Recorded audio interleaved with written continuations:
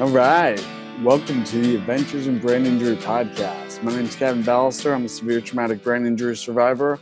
I'm actually at my boy's warehouse in Miami on another adventure. I was in Colorado, and then I went to Orlando for the International Symposium on Clinical Neuroscience, and now I'm here. Actually recorded this episode in Colorado. So, while I was at Revive Treatment Centers, and I'm really excited to bring this episode to you.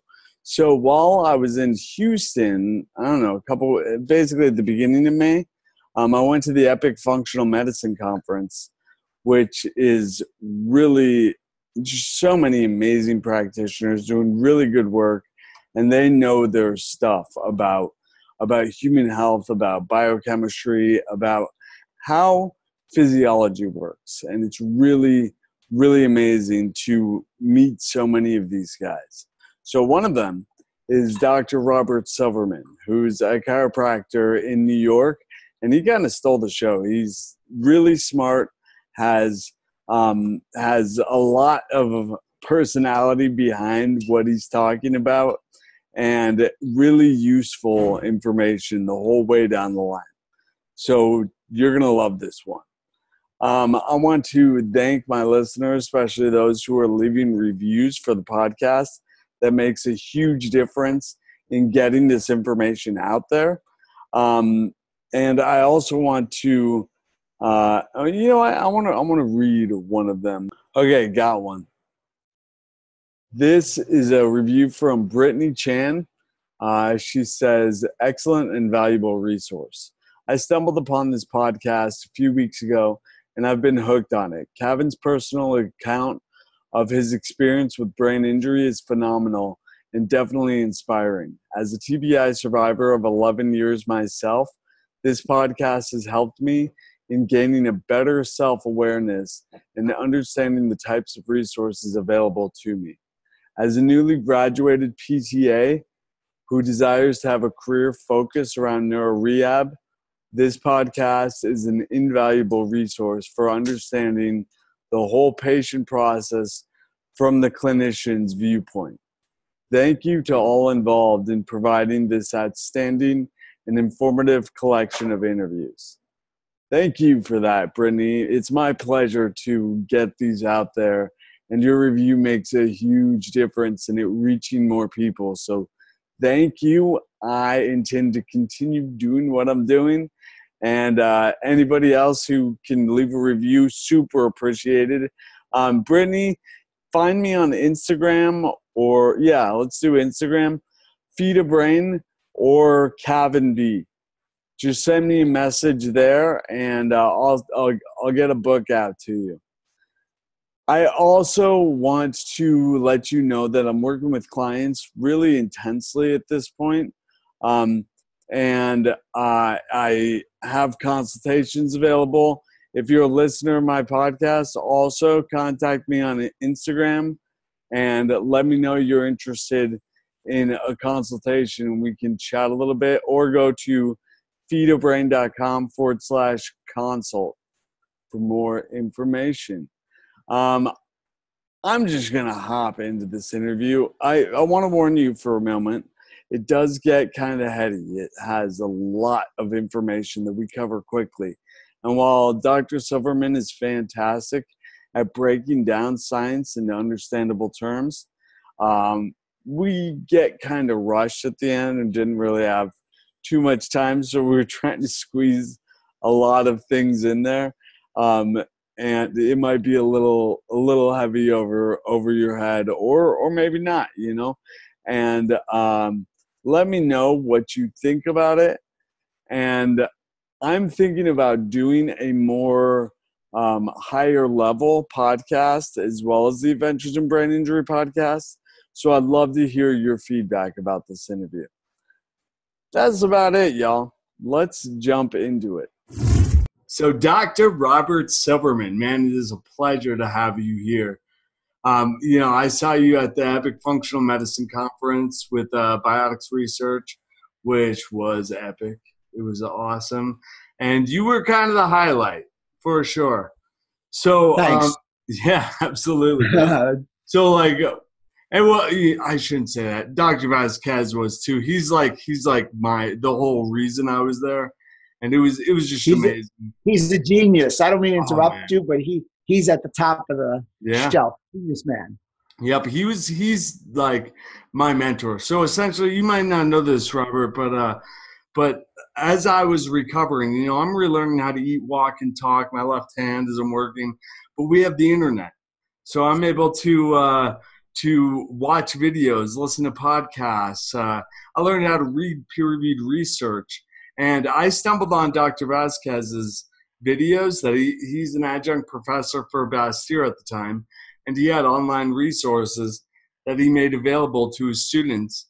And so I got to watch those, and then I reached out to him to thank him, and I told him a little bit about myself, and I showed him my blog, and he was like, "Man, the International Conference on Human Nutrition and Functional Medicine is coming up in a few months. You should come." And I was like, "Yeah." So I came, and while I was at that conference, he was like, "We have an entire day dedicated to the brain." So while I was at that conference, it was on the brain day. Dr. V was like, "Hey, I'm grabbing coffee. You want to come?" And I'm like, "Yeah, of course." And then he's like, "So what was the number one most effective therapy you did for your brain after your injury?" I said, "Honestly, Alex, healing my digestion was what made all the other therapies effective. And we'll talk about that for sure. We're on the same page there." And he was like, and we started to talk about the gut brain axis, stuff that I learned from him and others in the field. And he said, "Wow, we need you on stage. How do you feel about being on stage in about 20 minutes?" And so the next thing I knew, I was on stage speaking to a bunch of practitioners about brain nutrition and gut health for brain health. So I know we're going to talk a lot about that because you're all over that. All over it, my friend. Your story is so compelling, and I'm so happy you're doing so well. And it's my honor to be here. And it was great to meet you. And thank you for those initial kudos on Epic. And I do appreciate that. We got some good reviews on that, and it's exciting. Biotics is a great company, and Epic was a really, really leading edge type of symposium where a lot of people could learn and correlate the information that some leading experts shared. And I'm happy you were imbued with enthusiasm to Yes. get me on here. Yes, yes, yes, absolutely. So actually, Alex invited me to Epic, and I feel so honored to have that opportunity. So another shout out to Dr. Vasquez. Thank you, my man.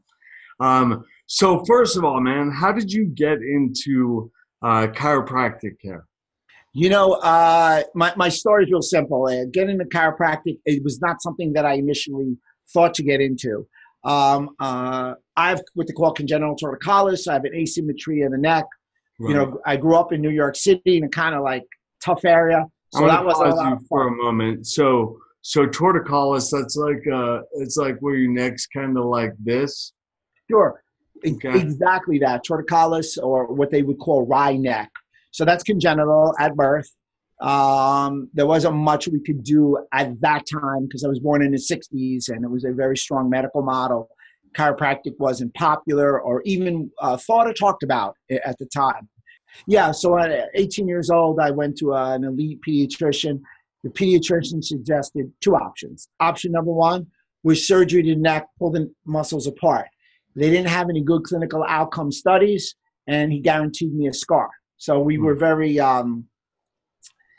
we weren't really enthusiastic I about wouldn't be too enthusiastic about it. Yeah. somebody slitting my throat or cutting my neck. That was it, especially when it's near the carotid artery. Although This, I did have a surgery to my trachea, ooh, where they slit my throat to save my life.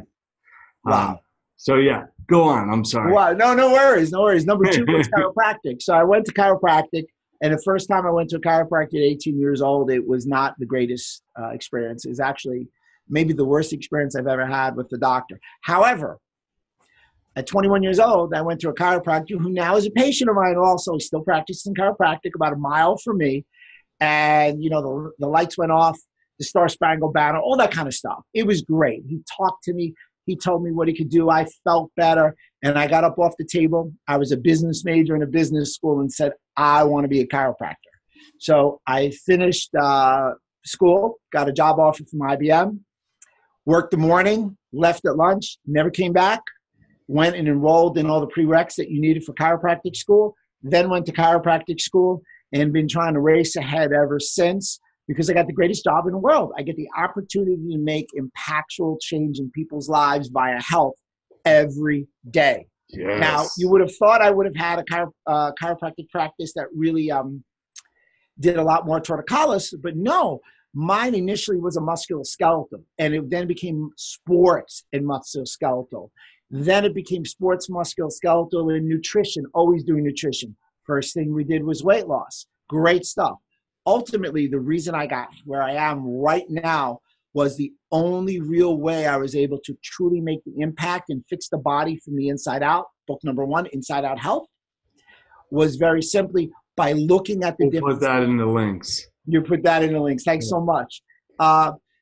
Was to get inside the body and start looking at the systems. And without question, the superhighway to health is the gut-to-brain axis, the brain-to-gut axis. And you know that as well as anybody because you're living that recovery every day. But yours is very pertinent, serious, where some other people don't even understand the pertinency or how serious the gut is. They still have it, oh, really? It's real simple. I'll ask all your listeners out there. If you have gas and bloating, do you ever get brain fog?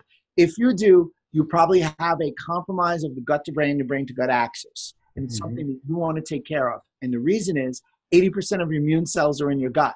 It's where your macro, your foods, and your micro nutrients are absorbed. So what have you done for your guts lately? Do you have the guts to be healthy?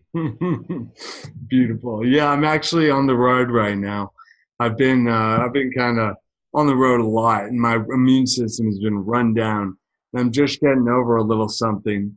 And my course of treatment, anytime I feel something coming on, I open up a high-quality probiotic, like a capsule with powder, and I put it at the back of my throat, and I hold it there for a while. So it's getting up in my sinuses.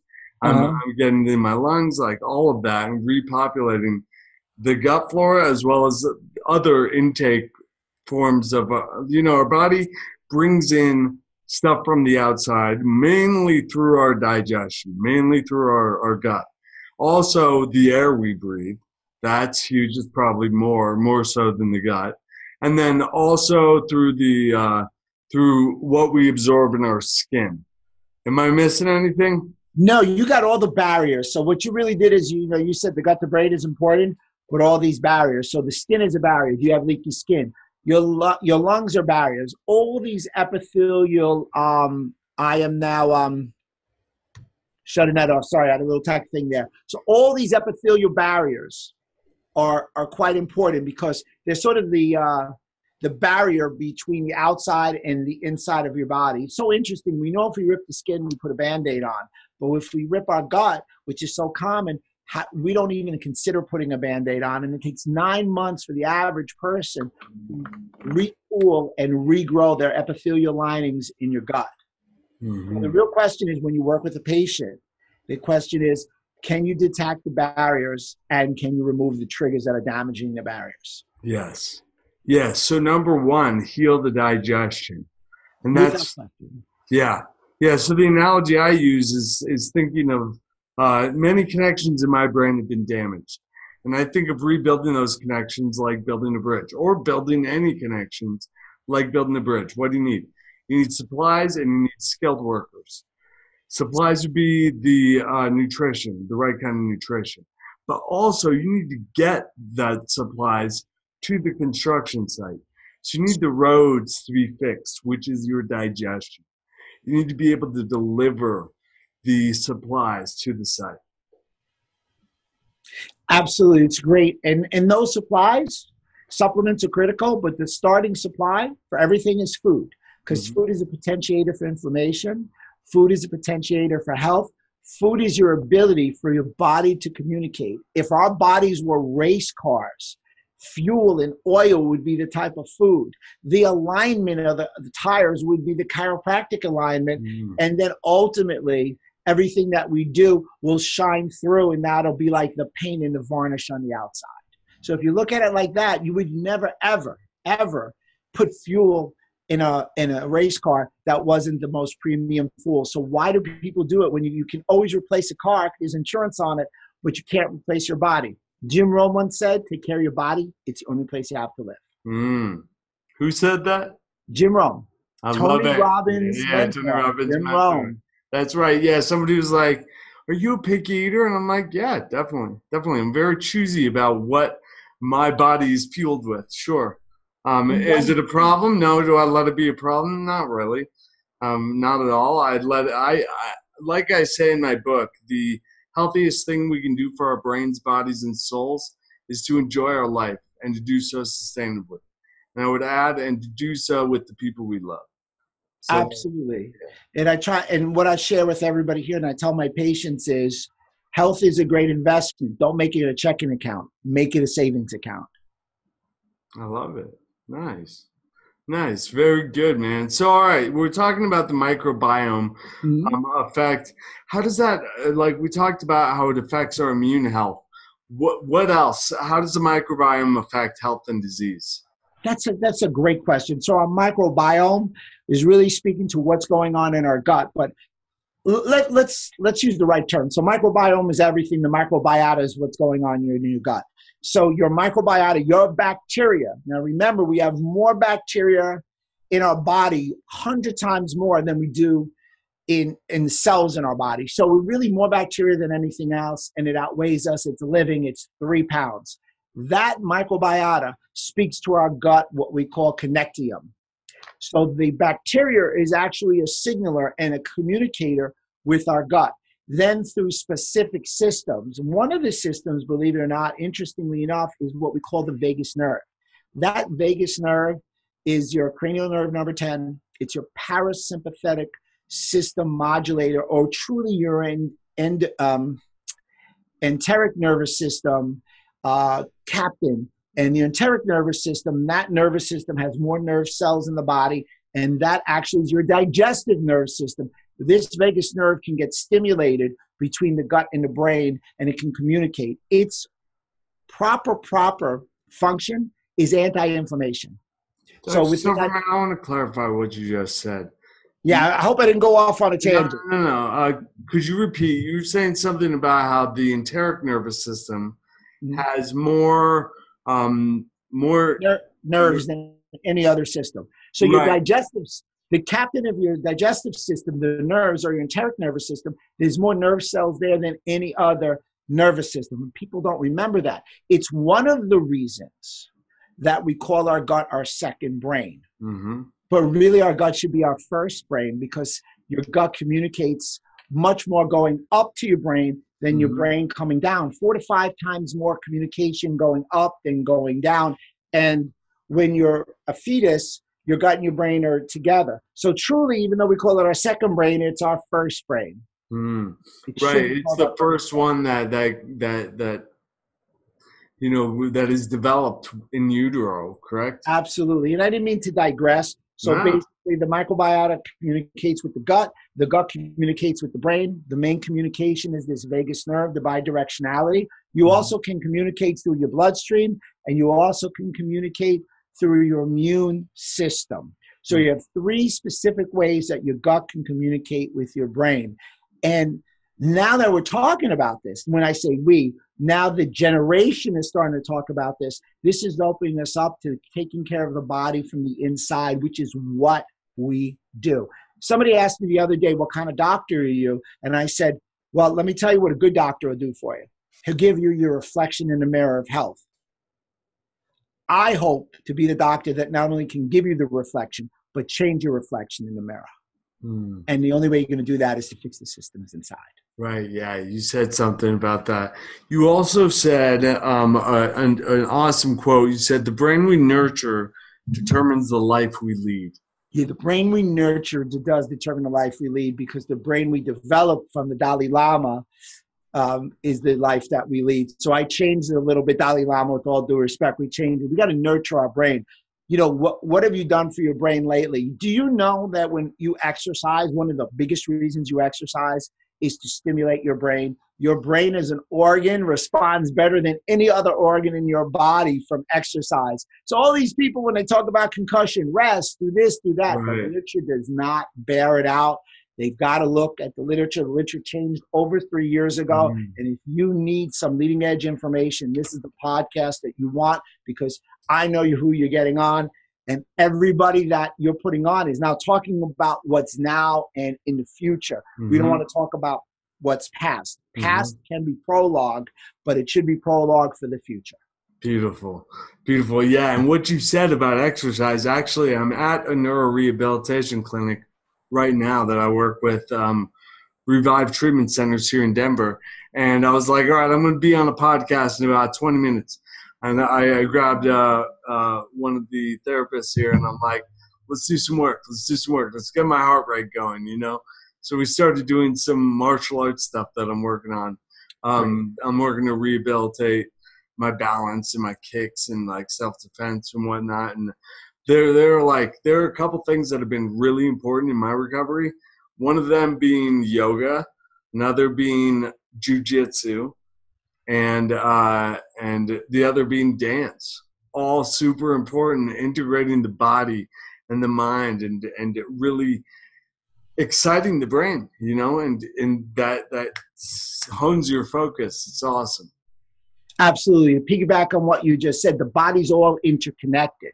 So that was beautiful. And the reason the gut to brain axis is so important is that if your gut isn't in pristine condition and things pass your gut, and I think we'll get into that a little bit, it affects all your other systems. And to speak to your brain, and nobody knows this better than you for what you've been through, unfortunately. And again, kudos for you for on your way on this comeback trail. It's great. It's very inspiring to me. But with that being said, your brain is the only organ that communicates with everything else. So it's the chip of your body. It's kind of like the computer, and it kind of like puts everything in. So that's why you'll see, as we talk of different systems, all what we call the afferent going in, and the afferent going in, afferent going up to the brain is much more than the brain going out. You can't do anything without your brain.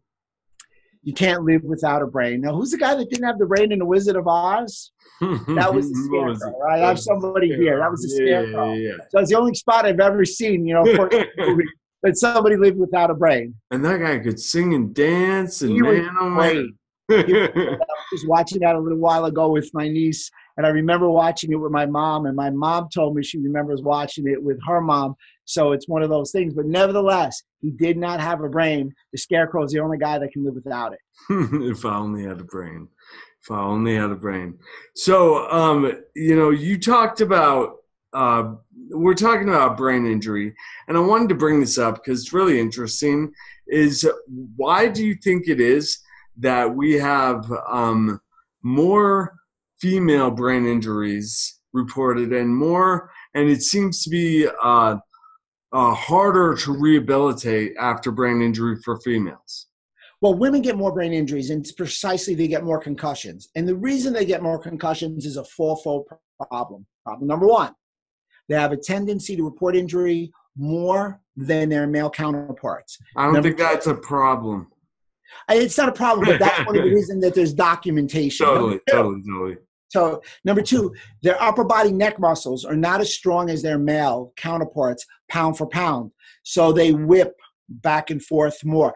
The whip, this whipping, and especially whipping from contact from the side, leads to more of a shear. So what we found out, concussion, the damage is the shear and the shaking back and forth, and the muscles protect the neck from the shear. So the females, unfortunately, their muscles aren't quite as strong, more of an impact, more shear, more brain damage. Their recovery is slower because of two reasons: something called withdrawal hypotheses, or their withdrawal hypotheses pertaining to damage of the pituitary gland or aberrant flow of the pituitary gland. The pituitary gland is damaged after a concussion, and unfortunately progesterone is decreased. Progesterone should be very high in women in their last 2 weeks of their cycle. Progesterone's main feature or function is to enable the woman to have mental clarity and to recover and heal their brain. When they have a concussion, progesterone goes down, they're not able to recover from the impact, and the extra shearing puts them down on this precipitous paths of damage to the brain and slow recovery. And last, most interesting, and it's a little techie, but it's time to geek out, there's something called microglial cells in your central nervous system. Microglial cells are actually macrophages. Macrophages in your body are the captain of inflammation. They actually go around and decide, do I continue with inflammation or do I resolve from inflammation? Microglials are those macrophages in your central nervous system. Your central nervous system being your spine and your brain. Women, microglial systems act differently than men because they have something called an estrogen beta receptor. With that being said, their estrogen beta receptor switches microglials to be very deleterious to the particular area. So essentially, these microglial cells can go from the central nervous system to the peripheral nervous system, clean up cellular debris, come back in women and not switch back, and then do an adverse damage or injurious damage to structures in your central nervous system. That would be the fourth reason that women have this issue with concussion. In addition, women are more susceptible to Alzheimer's. About 70% of the people have Alzheimer's, which is neurodegenerative disease. They have more susceptibility. We don't know why yet. We just know the numbers bear that out. Okay, so a little bit of correlation with Alzheimer's and with neurodegenerative diseases and brain injury, which makes sense because essentially neurodegenerative diseases look very, very much like brain injury looks, or vice versa. Absolutely. So a brain injury, let's do concussion and traumatic brain injury, can damage the blood-brain barrier. Now, everybody asks me to define the blood-brain barrier. The blood-brain barrier is a single-layer system, the same single-layer system that your gut is made out of, or at least your small intestine. That single-layer system actually allows for 400 miles of arterial flow to the brain. And what does it do, the blood-brain barrier? It's the barrier between the bloodstream and the brain. The brain does not have direct access to blood. It has to go through this blood-brain barrier. It needs this filter to protect itself from pathogens and toxins. When you damage the blood-brain barrier, which is very common in concussion and other conditions, the blood-brain barrier, which I've nicknamed the bouncer of the brain, opens up the door to the brain. Things attack you, go inside your brain, hence the increase of neurodegenerative disease. Yes. So after my injury, and after anybody has a brain injury, you have a compromised blood-brain barrier. That's broken down. And so toxins anywhere in your body are able to enter into your brain, which can cause inflammation and all sorts of damage because you don't have an intact blood-brain barrier. And when you don't have an intact blood-brain barrier, you don't have an intact gut-brain barrier either. So there's studies showing how concussion almost always leads to intestinal permeability or leaky gut. Which is where your gut lining is not functioning correctly. And let's talk a little bit about leaky gut. What would you go for it? Yeah. Do you want to just jump in? Let's jump in. One thing that you said that was great. What you do to your brain, you do to your body. What you do to your brain, you do to your gut. What you also said was when you damage your brain, you damage your gut. Correct. Brown University has done a study, and within 6 hours after a concussion, brain cells start to die. Within 6 hours, your tight junctions, which are your gateway between your epithelial cells in your gut, that single layer system, they begin to open up. And 3 hours after concussion, you have the increase of what we call LPS, lipopolysaccharide. We'll hold there, and then we're going to pick up at lipopolysaccharide, and you'll see the combination. Leaky gut. Let me hop in with a little clarification. Sure. So what we have is a leak is an intestinal lining. Let's imagine this the intestinal lining. Those who are listening, you can't really see this, but what I'm doing is I'm interlacing my fingers, And you have the inside of the gut lining. There's food and nutrients and partially digested food particles. And as those are broken down into digested food particles, they cross the tight junctions past the epithelial, which is lining single cellular.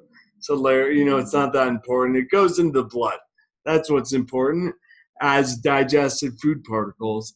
And the blood takes those digested food particles and it goes, oh, I know what this is. This is a glucose, or this is a amino acid, or this is a fatty acid, and it'll take it and bring it through the body to give the body nutrients and brain nutrients. With leaky gut, this becomes permeable, and now whole food particles cross into the bloodstream undigested, which, when the blood sees an undigested food particle in there, it goes, whoa, what's that? Like, we need to clean that up. It acts the same way if you had a splinter or something, right? Like, the wood has nutrients in it, but your body doesn't care. It's like we gotta your body can't digest it. Your gut can digest it. So an immune response happens. What happens when you have a splinter? It gets red and swollen, it's painful. All of that happens as a result of leaky gut. That's great. And I think the splinter is a great example. So it was excellent, talking about our gut should be semi-permeable, like you said. Food, nutrients, and water should be able to pass. But things like undigested food particles, specific bacteria and viruses shouldn't.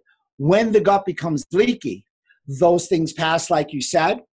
And when they pass, your body's immune system goes on alert because they're not supposed to be there. So the foreign concept, it's foreign. So the immune system is your defense mechanism and it attacks it, just like you said with a splinter. So the technical definition is the antigen, which is like that undigested food particle passing, antibodies coming from immunoglobulins attack, and you've got that inflammatory process. The problem with that is that a lot of times that system gets confused. And when it gets confused, it starts to attack you. We call that molecular mimicry, but the end result is autoimmunity. So your permeability to your gut is the first step towards autoimmunity. And neurodegeneration in your brain, rheumatoid arthritis, osteoarthritis, lupus, these are all autoimmune diseases. So the splinter resonates with everybody. It's so amazing how digestion is such a huge aspect of all this. And looking at your accolades, you have so much in nutrition and understanding nutrition so much because, man, it makes such a huge difference. And you talked a little bit about lipopolysaccharides. And I want our audience to understand what that is. So how would you describe LPS? Lipopolysaccharides, LPS is the acronym. LPS is on the inside of the intestinal membrane, but on the outer portion of the membrane. It actually holds, here's your inside of your gut. LPS is here on the outer membrane holding gram-negative bacteria like E. coli against there. So when LPS is expressed through the pathway, it causes systemic inflammation, and you're also releasing the gram-negative bacteria. That E. coli, which everybody knows, which resonates with them, isn't very healthy. LPS is the ivy on the cell wall. And LPS is an inflammatory marker. Systemic inflammatory marker that can lead you down a path of damaging multiple organ systems, most commonly the brain. Yep. So we want to avoid that. LPS is a bad dude. Bad dude, you don't want to release LPS, absolutely. And then it's sort of like a jailbreak. It's the one bad dude that releases all the gram-negative bacteria, and now you've got this plethora of bad guys running around, and you're just trying to play catch-up in your health. Awesome. Something else I found very interesting about your talk was you introduced taurine as something to add to a concussion protocol.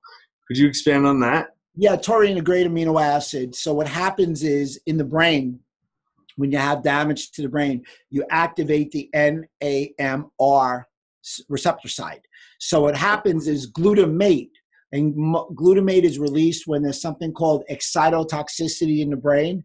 Glutamate is released in abundance. By glutamate opening up that receptor site, it allows for calcium to go from extracellular to intracellular. When it does that, the calcium now plaques, leading you down a path of adverse health. Also, what's released is potassium. Potassium inside the cell, great.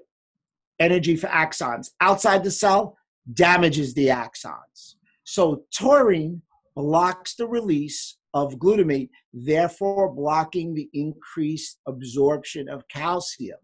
So taurine is a critical element to add in a concussion, certainly if people are on a gut protocol, because if you're on a gut protocol, the most abundant amino acid in the bloodstream is glutamine, and glutamine is commonly taken, but glutamine increases the release of glutamate. Taurine blocks glutamate, not allowing calcium to go in the cell, potassium to go out. Taurine is a hidden gem for overall brain health. Right. And you know, glutamine is often part of a gut healing protocol.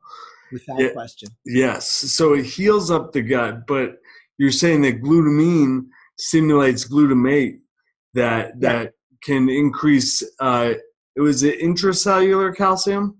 Intracellular calcium. So it's calcium inside the cells. And then you also talked about potassium. Right, potassium comes outside the cell. On the outside of the cell, right. When Healthy the calcium potassium goes up, outside damages axons. Gotcha. Yeah. So taurine helps mitigate that quite a bit. That's awesome. Great. That's Great really stuff. good to know. Really great stuff. That's awesome. So what are some other environmental triggers that affect the gut-brain axis? Well, environmental triggers, which usually damage the gut, the brain axis and the gut and the brain barriers, would be like something like BPA. Actually, phthalates. These are all things in plastics. But the one I always love to talk about environmental, without question, would be Roundup or glyphosate in Roundup.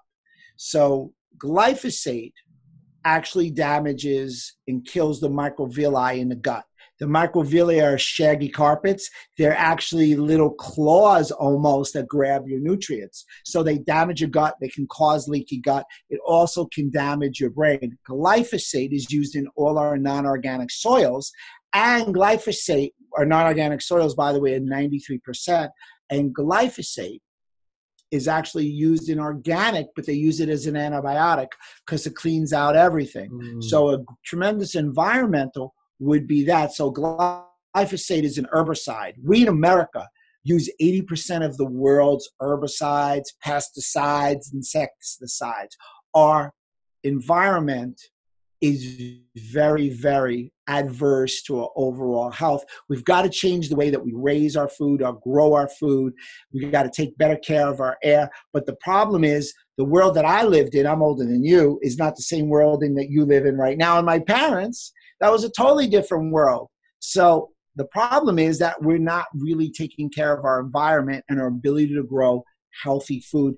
That's why organic is so critical. Non-pesticide foods are critical for everybody's health from whatever ends of the two spectrums that we talk about. Yes, and it's difficult for people, you know, especially in rural America, and in places where there's like, you know, what I call a food desert, where it's just really, really, really hard to get high quality foods. And what you're saying, if I understand this right, is even organic foods use glyphosate in some ways sometimes. Not That's all correct. organic foods, but you know, you got to be very careful with that. Like Absolutely. it's so how do we know? You know, how do we know if a food is free of glyphosate all the way down the line? Well, our best option is either to know the farmer and or organic food. However, for everybody, I'm a big proponent on testing. And what I mean is what we talked about earlier about removing the triggers and examining the barriers. Some of the biggest mistakes that people make is say, I just want to take a probiotic. No, what you want to do is you want to know what triggers you. See if you have food allergies, if your environment is causing you to have adverse reactions. And last but not least, maybe most important, is you should test the barriers. You should test your gut barrier, your blood-brain barrier. These tests are available and they're not that all that expensive. Damage to the blood-brain barrier may be the first sign of Alzheimer's. Neurofilament light chain can dictate that you have Alzheimer's 16 years in advance. Now they're talking about another protein test that can tell you Alzheimer's 35 years in advance. So one of the first things that I would recommend everybody listening to is to take Alzheimer's tests. And those Alzheimer's tests are the APOE4. They can have variants. APOE2 is, without question, if you have it, you're probably going to get Alzheimer's. Small amount of people have it.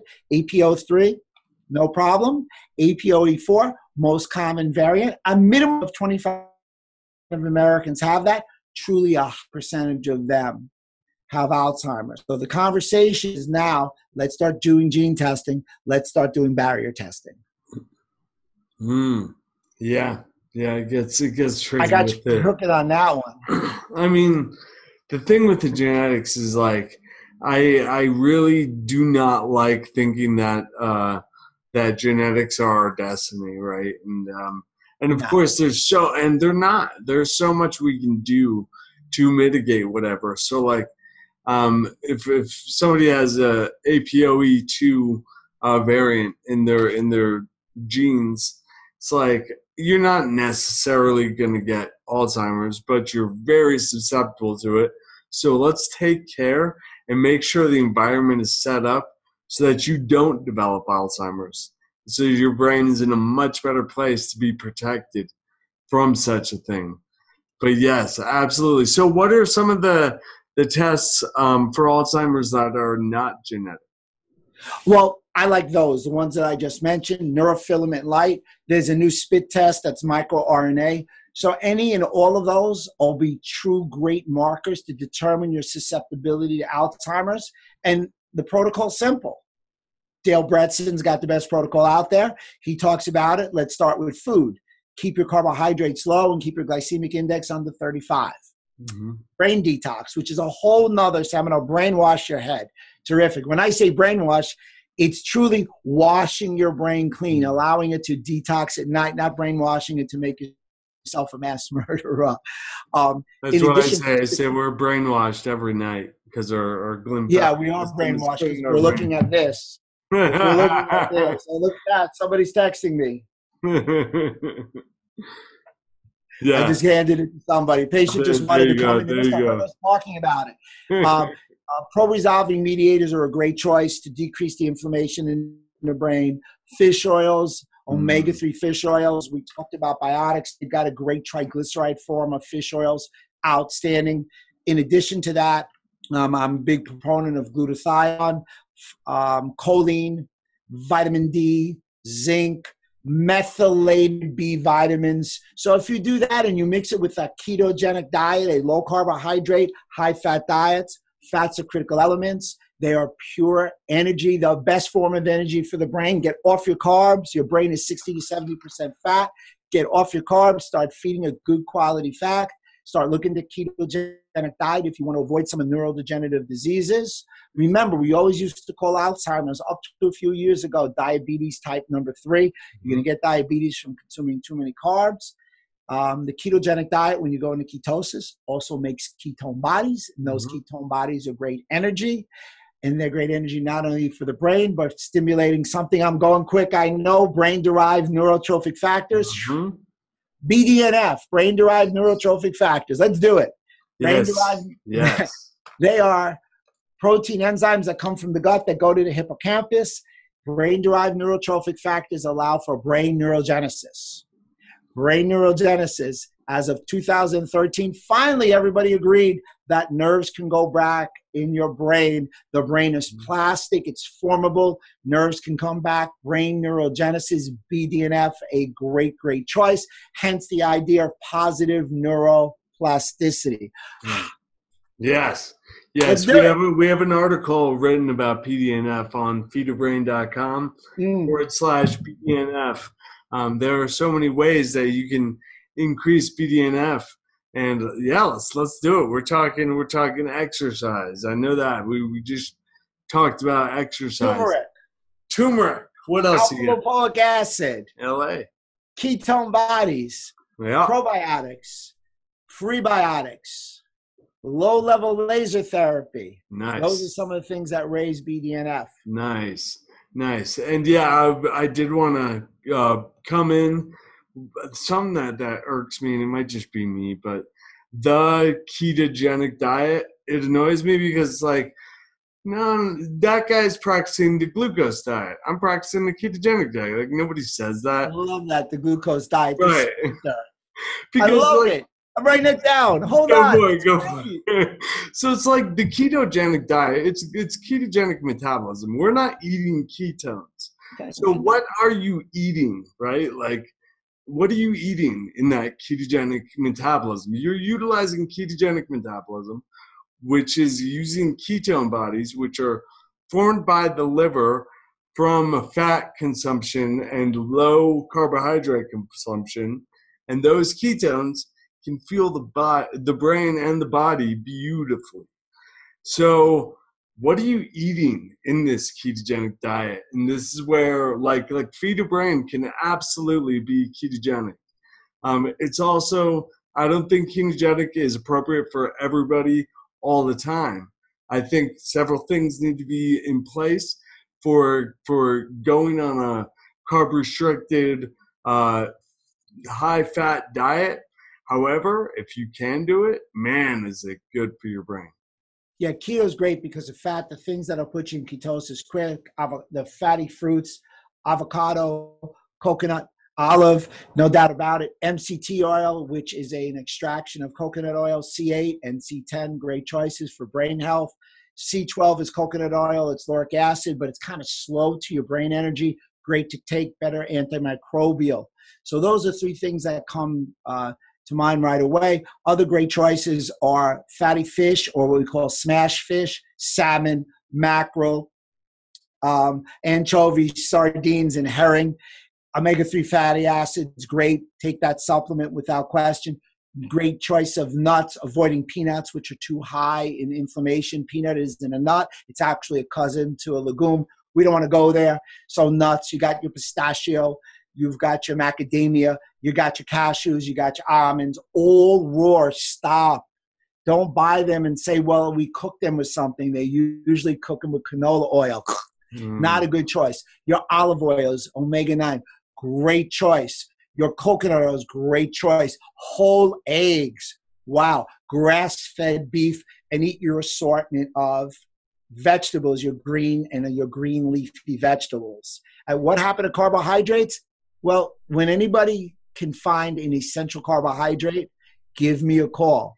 Till then, we have essential fats. We have essential amino acids. I know you're busy. I know we've been taking a lot of time. So I've been on fire with that. So I'll wait for you. Oh, we're good. We're good. Sorry. We're good. You're all good. It's great. One more thing on carbohydrates I'll share. It just hit me. Think about our ancestors. Were they able to eat carbs and fruits? No, they were only able to eat fruits for 4 months a year during the harvest time. And the other thing they could have gotten was honey. But let me tell you something. I don't stick my hand there in that honeycomb. You know why? Because the bees protect it. So we were only supposed to eat them a small period of time to manifest in the summer, so we could manifest, to eat in the summer to manifest in the winter. So carbs are the treat. Keep them low. Keep your fat and proteins high. Everybody will be healthy. One thing that surprised me when you were giving your presentation is you talked about some foods to avoid, including spinach. Yes. Well, spinach only to avoid if you have a traumatic brain or a concussion injury. Because spinach, there's something called acuporins. Acuporins are the water channel, ionic water channel in and out of the brain. There are 4 foods, this will be interesting to you, there are 4 foods that mimic an acuporin. Spinach being one of them. The other one were corn, tomato, and soybean. But you may not eat those, but the spinach is a very popular in that Popeye ate spinach. But here you have this brain damage, you've got traumatic damage to your brain, and you're eating green leafy spinach, and what it's doing is it's damaging it, and it's causing neurodegeneration on the inside of your blood-brain barrier to something called your astrocytic end feet, which is sort of the support cables for your blood-brain barrier, and they aid in development and structure. So spinach, yes, no spinach after traumatic brain injury. Gotcha. All right. So aquaporins, the spinach, corn, soy, tomato, they all mimic aquaporin Correct. channels. Well, so aquaporin, yeah, the actual porins, they're actually mimickers of water channels. Okay, and what aquaporins, they somehow damage the astrocytes, which make up the blood-brain barrier. Correct. They're a support of the blood-brain barrier, and astrocytic end feet you don't want to damage. We're getting real technical again. Yeah, they keep it out here. I love it. But this is why the bottom line is, after traumatic brain injury, spinach can damage the blood-brain barrier from the inside. So we want to avoid it after that. Gotcha. All right. How long after a brain injury do we want to avoid spinach? Well, it's interesting. You should always test the blood-brain barrier, and you should fix it. And I don't think, when was the last time any of our listeners went and got their blood-brain barrier checked? When was the last time any of our listeners went on a protocol for the blood-brain barrier?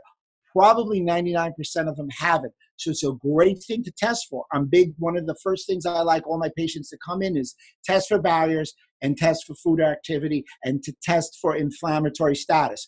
Once we get that, we have a great baseline, and then we do the lifestyle changes. Lifestyle changes including diet, exercise, stress, ergonomics, and of course, nutritional supplementation. Awesome. So let's talk about testing for the blood-brain barrier. Sure. There are a couple of companies, and I'm not going to say which ones because we're trying not to push any particular company. There's several companies that test for blood-brain barrier function, and they're able to ascertain, is it in place? Is it recently damaged? Or has it been damaged over a long period of time? That would be number one. There is, without question, a cornucopia of companies that can test you for food allergies, and there's specific lab tests, all the interleukin, C-reactive protein, calcium binding S100 that can tell you your inflammatory status. Hemoglobin A1C, which is a diabetic marker, will tell you the status of your brain health. So there's plenty of markers there, but the problem is you need to go to someone who's a little more eclectic, that's looking at the body as a whole and not just rabbit holing or pigeonholing like a cholesterol or a blood sugar. You got to look at the whole thing, and you have to look a little wider now. So I say sometimes, you're going to the doctors and they're too myopic. They need to be more like a quarterback. They need to have that peripheral vision to see the whole field. Love it. All right. Well, here's what I'm going to do. I'm going to pause. So also in the at the EPIC conference, you talked about how glutathione decreases brain inflammation by 70%, which is awesome. We talked about antioxidants. During the EPIC conference, you talked about antioxidants in food. And then you talked about how glutathione just is way, way, way, way more. And I know that N-acetylcysteine is a rather inexpensive way to bring the precursor to glutathione into our systems. And I was wondering how effective that is. I think it's effective, but I think we're better off using either a liposomal or a L-glutathione reduced, so it's protected. So when you use all the precursors, a lot of times it takes a longer period of time. If you took straight glutathione, it would be killed in the stomach acid. However, when you put it together, it takes a little longer. So I like GSH, GSH as a great product to make glutathione. With that being said, glutathione does decrease brain tissue damage by 70%. It is the master antioxidant, and it is one of the top 5 choices for overall brain health because it not only aids in phase 2 of detoxification, it also stimulates the NRF2 antioxidant pathway, which is the rocket ship for antioxidants. Bam. All right. So how does this tie in? I know Dr. Rob has a gut matrix. Yes. Can you tell me about that? The gut matrix, and in every grammatic manner, is we all talk about the gut. The gut should be healthy. When it's semi-permeable, it's fine because what's passing should be passing, like food, water, and specific nutrients. When it becomes too permeable, we get something called leaky gut. Leaky gut is usually due to something called dysbiosis, an unleavening of good and bad bacteria. That unleaveling of good and bad bacteria can lead to the expression of LPS. The expression of LPS outside the gut lining is called endotoxemia. This leaky gut puts an incredible increase of toxins in a bloodstream on the way to the liver. 75% of the toxins that get past your gut go to your liver via the bloodstream. 25% go through the portal vein. Leaky gut, higher instance of toxic chemical overload to your liver. Leaky gut, higher incidence of prediabetes, diabetes, insulin resistant, and obesity because it's inflammatory. Your gut is needed to absorb nutrients, and it's the house for not only autoimmunity, but inflammation. Leaky gut, increase to autoimmunity. Leaky gut, autoimmunity, thyroid. Leaky gut, increase of something called cytokines, inflammatory markers, MMPSs. Leaky gut, damage to musculoskeletal injuries, disc injuries, rotator cuff. Leaky gut, leaky brain. LPS, increase of LPS, 3 times the incidence of heart attack. And last but not least, leaky gut, leaky brain. Leaky brain, leaky gut. Increased neurodegeneration. Gut on fire, brain on fire. Brain on fire, gut on fire. So, all right, we just opened up a Pandora's box. I got you. Podcast number 2. Yeah, right. Basically, everything is connected, and it all starts with digestion, which is what we talked about earlier. It's right there. Do we have time for you to tell us about the 7R action step? Let me hit you with the 7R actions before. All right, so my 7R action step, which is coming out in my new book, The Superhighway to Health, November of 2019. This is a labor of love. It's my love because I get to share all that we talked about and more with everybody out there. So I know we'll be talking about it. I know you're going to carry it, and I greatly appreciate it. The 7R, very simply, it's the best way to attack your gut health. Number 1, what you want to do is you want to reset. What do you want to reset? Your lifestyle. Reset your lifestyle, your mindset. Start exercising. Get resistant exercise. Get flexibility training. You love the ketogenic diet? Take some MCT oil. Get some fiber and magnesium in there. Number 2, very simply, remove. When I say remove, those dietary changes are removing necessary things. Anything you're allergic to. And then adhere to my GPS. Gluten, processed food, sugar. No dairy, no nicotine, no artificial sweeteners. Remove those. That's another instance. And number 2 is to remove all those environmental toxins that we talk about. That's a great time to detox. Also remove, you want to get rid of your bad bacteria. How do you do that? There's specific things to use to remove your bad bacteria. Berberine HCl, great choice to remove the lower bowel. Oregano oil, an emulsified oregano oil is a great choice. Removes your airway bacteria. Get some garlic, Allicin garlic, great. It's your natural antimicrobial. SBI, serum bovine immunoglobulins, are dairy-free immunoglobulins that actually remove the antigen before they pass the gut. That's number 2. Number 3, replace. Replace with what? Digestive enzymes. Digestive enzymes like betaine and oh my God, I'm having a brain moment. And HCl. Right. Stomach acid. There we go. And in addition, get your pancreatic enzymes, amylase, protease, and lipase. Number 4, rejuvenate your gut, repair, heal, and seal your gut. Specific nutrients like glutamine, okra, glucosamine HCl, things of that nature, fish oils, vitamin D, alpha-lipoic acid will help take a microenvironment in your gut, a health microenvironment of your gut, and also heal and seal your gut. Number 5, reinoculate.